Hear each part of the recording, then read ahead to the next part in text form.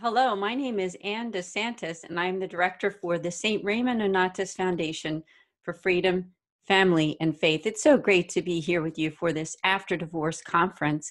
The foundation that I represent, our tagline is spiritual accompaniment for families in crisis, and especially those who are affected by divorce and separation. So I commend you for being here with us on this conference. It's such a blessing for me to be here. And my talk is on 10 tips for healing for adult children of divorce. And I myself am an adult child of divorce. Many, many years ago, at the age of 7, my parents split up. I was the oldest of 4. And yes, it did have an effect on me in my life. But these tips that I'm going to give you for healing are ones that people can take not only from a young age, but all the way through your life. And many times people who are affected by divorce, if you yourself are getting separated or have been divorced or annulled, sometimes come from broken families. So I'm speaking to you too, to your children, or for those that you may know who could use this kind of help and support. I would like to invite you also to please go to the website where I'm the director. Our website is nonatus.org. And as I said, that's the St. Raymond Nonatus Foundation. We were formed through a religious order. And if you've never heard of it, it's called the Mercedarian Religious Order.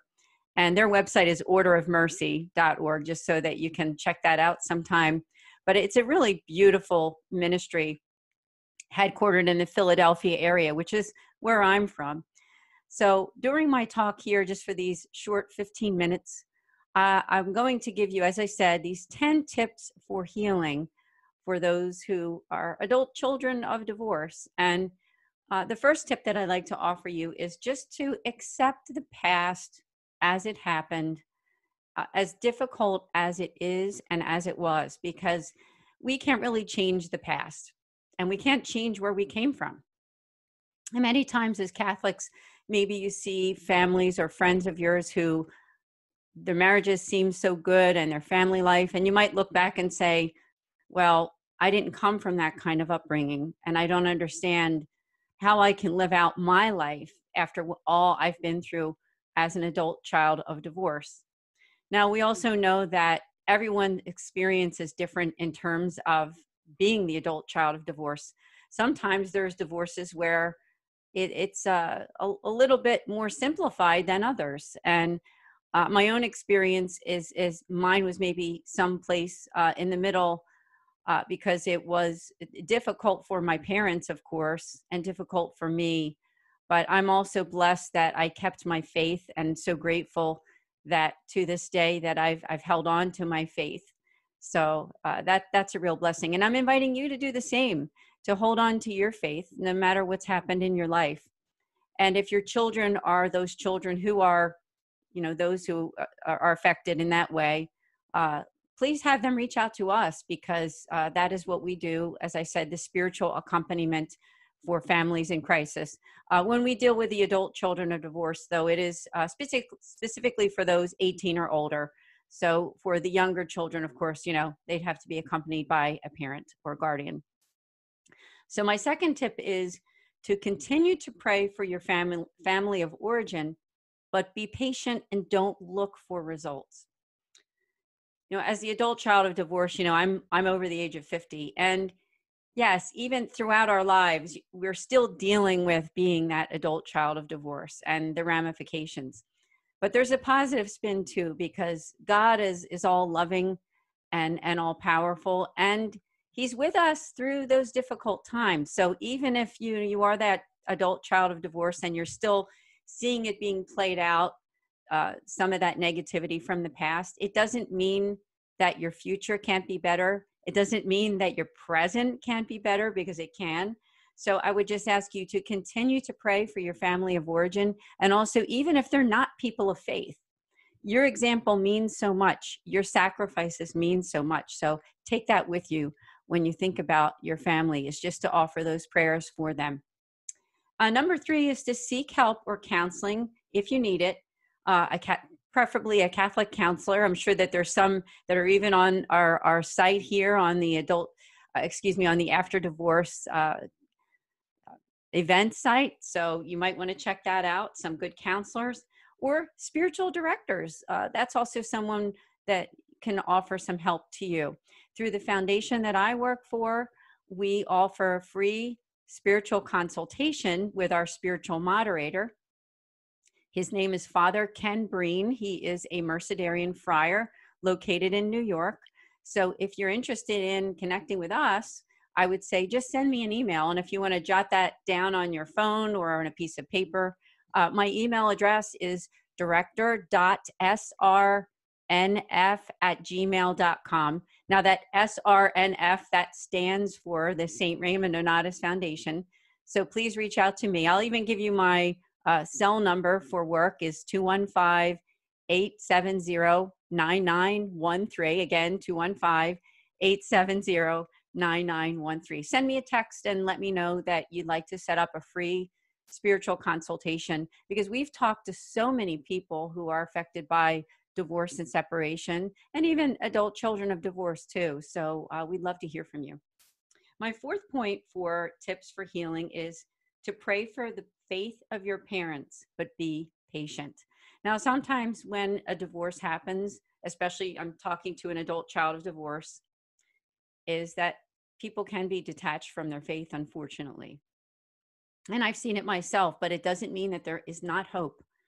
So that's my big message for you on these 15 minutes during my talk, is that sometimes you hear all of the negative ramifications of adult children of divorce and the long-term effects. And yes, it's so true. It is absolutely true.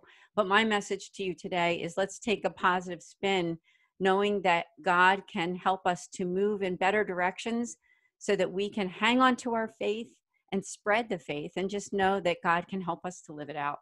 So continue to pray for your parents, no matter where they are, whether they're people of faith or people who are away. Just be patient. Number 5 is in developing your own relationships to carry your faith with you. So I don't know if you are a person who's developed another relationship, if you are an adult child of divorce and you are in a relationship, to make sure to live out your faith. And if I'm speaking to someone here who is separated or divorced or annulled, I say that to you too. And I know that's why you're here. That's why you're here on this conference, because you want to hold on to your faith, and your faith means something to you. So connect to some great resources too. I mean, the person who invited me to be a part of this conference, her name is Rose Sweet, and a lot of you know her. And she offers also wonderful spiritual consultation. So please do go to her website at rosesweet.com and make that appointment, because she will spend that time with you, and you can see some of the great offerings that she has there through her writing and also through her website too. So just remember that in developing those relationships, that hold on to your faith, learn about your faith. There's so many great Catholic resources here, and all the talks that are being given on this day are places that you can watch over and over again and be enriched. You know, it's all about being enriched in our faith and really believing, you know, that God is with us no matter what. Even if you're the adult child of divorce, it doesn't mean you can't have the most positive life possible. And it doesn't mean there isn't challenges. I mean, I myself, I have not been divorced. I am married to my husband, Angelo, for 31 years. I say hello to him if he's watching, and our family, our wonderful daughters. So it doesn't mean that we haven't had our challenges. We have. And sometimes even my past of being that adult child of divorce has affected me. But that doesn't mean that I can't go and that you can't go forward no matter what has happened, is that the Holy Spirit is with us. Number 6 is not all families are perfect, even those who have not experienced divorce or separation. I think that's really important, because sometimes as people of faith, we see friends or family members or people that we see on social media that have wonderful relationships, and divorce is so far from their language or what they've experienced. But just remember that even within their families and their relationships, it doesn't mean that there isn't pain. It doesn't mean that there isn't struggle. And sometimes what we see on social media isn't the full story. I think some of you know what I'm talking about. especially those who are very devoted to their faith. And we see those beautiful pictures of families and think, maybe that's not me, or maybe that's not us.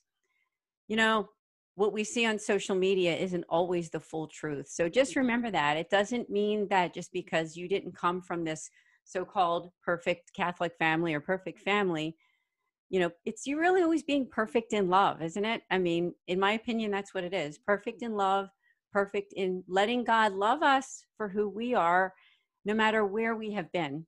There's always the sacrament of confession. I know there's also a wonderful video on this site that you can watch from Father Matthew Phelan, who will be talking about confession. So I invite you to please check that out. He's a Mercedarian friar, which is the foundation that I'm the director for. He's with that particular religious order. And as I said, again, you can learn about them at orderofmercy.org. So that's another one. Number 7 is find a patron saint. And if you don't have one, research it. There's so many wonderful saints that we can intercede to every day. And I am going to make a suggestion to you to please check out and learn about Saint Raymond Nonatus. He is the patron saint of Christian families. He's also the patron saint of expectant mothers, and also for those who are falsely accused.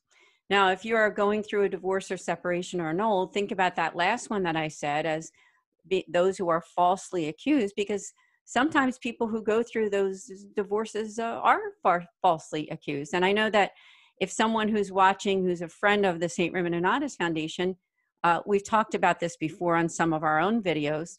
So just think and pray about that, because St. Raymond Nonatus is the perfect saint to intercede for you if you are affected by divorce and separation. And you can learn about him actually right on our own website. We have a little page there about St. Raymond Nonatus. So check it out. He was in and around the time of about 800 years ago from Barcelona, Spain. Again, go to nonatus.org on Our Saint, and you will learn about him. Number 8 is to offer God your sufferings. I mean, we've heard the old adage to offer it up to God, offer your pain and your suffering, but it couldn't be more true for an adult child of divorce. And if you're a parent watching this and thinking of your kids, maybe it would be difficult to say to your child who's suffering as a result of a divorce or separation that you're experiencing, to tell them to offer it up. Maybe they don't understand what that means. But in time, you will. It takes time in order to really understand what does that mean to offer up my pain and my suffering. And I'll just give you a very quick story, is that right around the time that my parents got divorced, it was my first communion. I was 7 years old. And I definitely remember that personal faith and relationship that I experienced with Jesus when I received the Eucharist. So if you have a young child and you're going through that divorce or separation, make sure that your children also stick with their faith. Make sure that they're attending the sacraments, attending Mass. I know that we're going through a pandemic right now, but Mass has been available in many of our dioceses and archdioceses. So if you're able to get there and make sure that your kids and that you are receiving the beautiful sacraments of our faith. Number 9 is to pray the rosary. And I think this is very important in your faith life, and in remembering that our Blessed Mother is with you, remembering to offering that rosary. Some of the archdioceses and dioceses are offering even online rosaries. I know I've seen a lot of them on Facebook. My own archdiocese in Philadelphia has been doing a nightly rosary from Monday through Thursday. If you want to learn about that, you can go to archphila.org. And I think it's phillyevang.org is actually the website for that rosary. It's at 8 p.m. Eastern time. So I make a shout out to the Archdiocese of Philadelphia for the great work they're doing. But please do pray that rosary every night. If you can pray it with your kids, I think that's a great thing.